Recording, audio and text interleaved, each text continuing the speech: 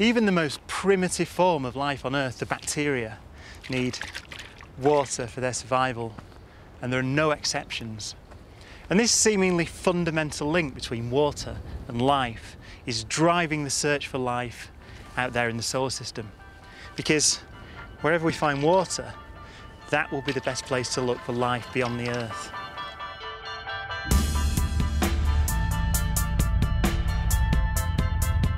The Earth is the only planet that currently has liquid water on its surface. The other planets are either too close to the Sun, like Mercury, and baked dry, or they're too far away. Saturn's rings are made of water, but in the depths of space, it's frozen into lumps of solid ice.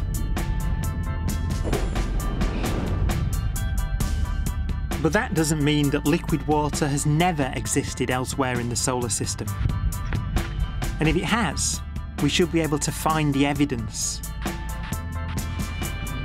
Because wherever water goes, it leaves its footprints.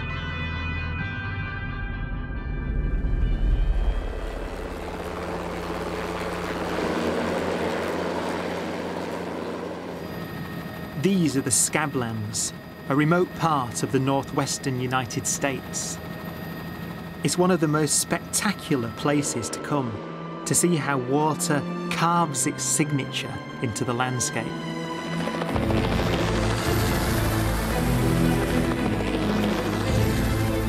The largest flood on Earth went through this area here.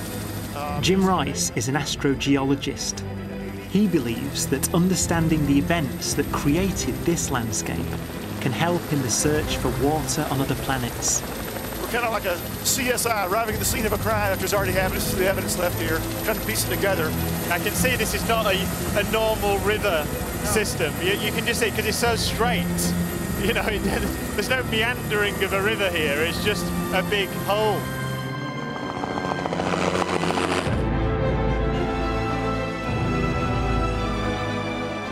This entire landscape was created at the end of the last ice age. 200 miles to the east lay a huge lake, held in place by a wall of glacial ice.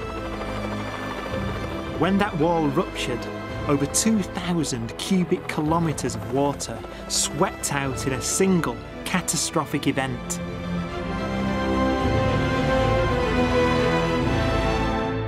The floodwaters were at least 400 feet deep here, but actually they were another 200 feet stacked on top of that coming across here.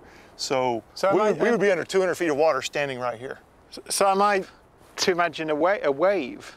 Yeah, a massive wave, roiling, rumbling. This water would be charged full of big chunks of ice from the ice dam. It would be loaded with big chunks of basalt, bedrock being gouged and ripped out of here. It'd be an impressive sight.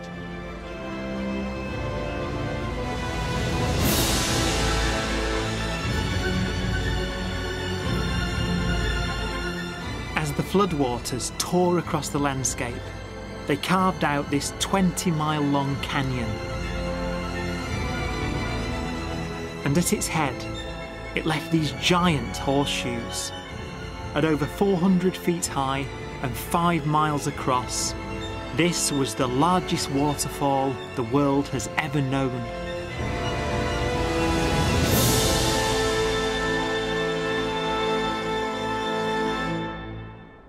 The easiest way to think about it is if you took every river in the world, put them in the same location, had them flowing at the same time, these floods are 10 times larger than that.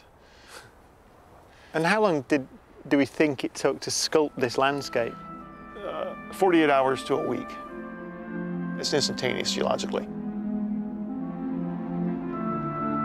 The Scablands reveal the characteristic signature that water carves into the landscape. It's a signature that can be seen from space, and not just on the Earth.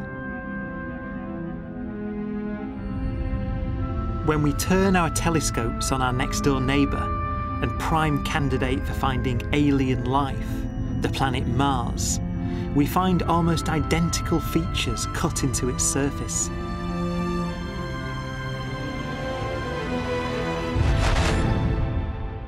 the red planet is covered in outflow channels.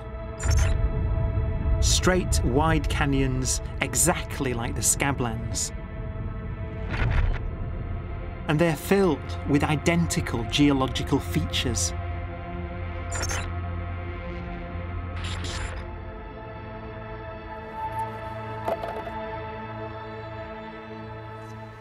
It all suggests that similar huge floods once tore across the surface of Mars.